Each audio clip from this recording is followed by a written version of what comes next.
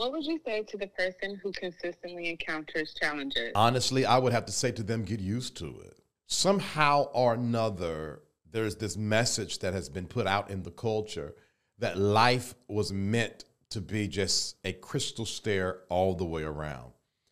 I don't agree with that. The problem is, if you believe that, at the moment you face a challenge or challenges, you're going to be tempted to give up. Let me tell you this, you will forever, as long as you're breathing, experience challenges. So don't make them more than what they should be. What you think about, you bring about, you expand. And because we're not used to being challenged, we think on it too much. We expand it. It becomes bigger than what it should be. You should look at challenges like you look at breathing. It's a part of life, baby. You can't get around it, right? Now, let's be sober-minded in our approach. But you should look at victory and winning just the same way. That's a part of life too. And if you're winning without challenges, you're losing.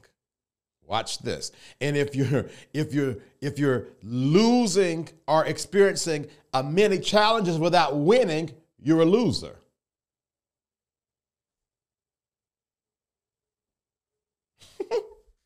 I mean, that just is what it is. So that's what I would tell anyone that's about to do something that they've never done before. You're going to have major wins, but you will face the wind called challenge. So the question is not, am I talented enough?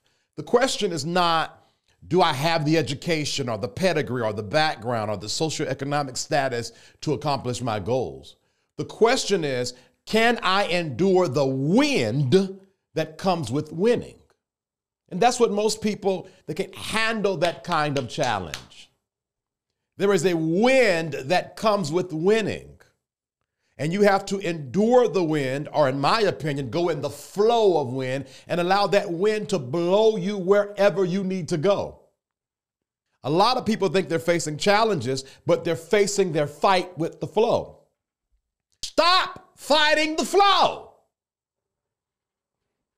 The flow is trying to take you where you want to go.